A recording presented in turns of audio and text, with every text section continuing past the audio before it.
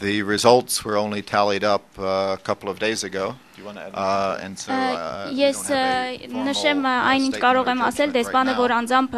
հետևել է ընտրությունների ընթացքին կարող է ինձ հետո հավելել իհարկե լավ է որ ընտրություններ են կատարվում որ մարդիկ քվեարկում ընտրում են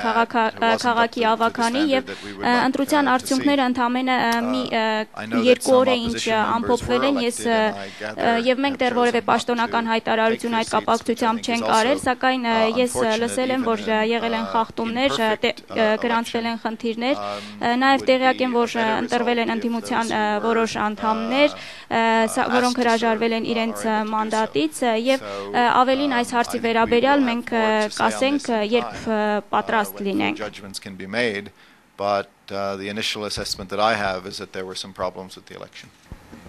I just add that the ընտրությունների օրը դեսպանատնից դիտորդներ են եղել, ովքեր հետևել են ընտրություններին տեղամասերում, հետևել են ընտրություններին փողոցներում եւ մենք հանդիպել ենք խախտումների դեպքերի, կեղծիքների, ահաբեկման եւ դրանք գրանցվել են եւ քվեարկության ժամանակ եւ ձայների հաշվարկման ժամանակ եւ ինչպես նշեց պետքարտուղարի տեղակալը, ավելի ուշ մենք առավել համակողմանի հայտարարություն կանենք.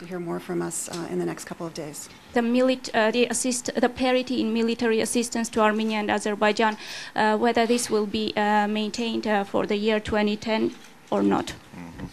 The ambassador may know better than I do specific details about assistance. Այս տարի Օբամայի վարչակազմի կողմից Հայաստանին տրամադրվելիք աջակցության չափը եղել է ավելին 30 միլիոն շուրջ գումար է հայտ է ներկայացվել, որը 6 միլիոնով կամ 20%-ով ավելին է, քան անցյալ տարի իր հայտում ներկայացրել էր Բուշի վարչակազմը։ Եվ անցած տարի, երբ աջակցության չափի վերաբերյալ լսումներ էին գնում կոնգրեսում, կոնգրեսը ավելացրեց Հայաստանին տրամադրվելիք աջակցության չափը այս տարի նույնպես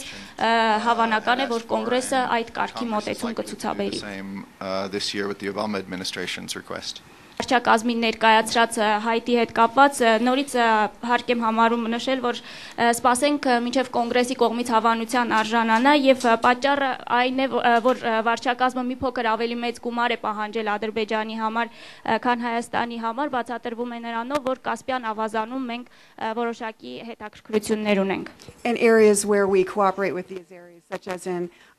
counter narcotics and counterterrorism Եվ այն ոլորտներում, որոնցում մենք աշխատում ենք Ադրբեջանի հետ, թմրադեղերի դեմ, թմրամիջոցների դեմ պայքարի ոլորտը եւ ահաբեկչության դեմ պայքարի հարցերը։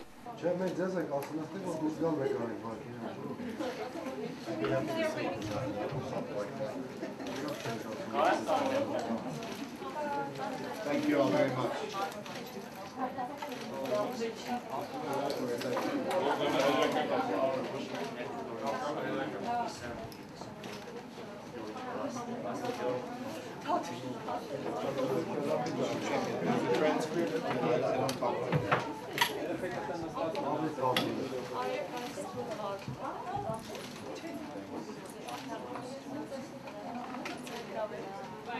Thanks everybody. I'm going to the airport. I look forward to seeing you next time. Thank you.